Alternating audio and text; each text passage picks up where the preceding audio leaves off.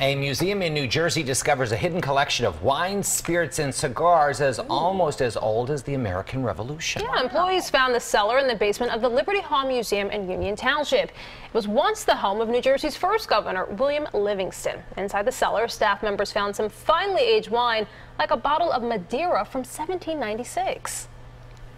These are colonial times in America, so to get anything decent, you had to ship it from Europe. And Madeira travels well. It's easy to bring across the ocean. And it was the favorite drink of people like George Washington, Thomas Jefferson, the folks that lived here, the Livingstons and the Canes. It's very popular at their tables.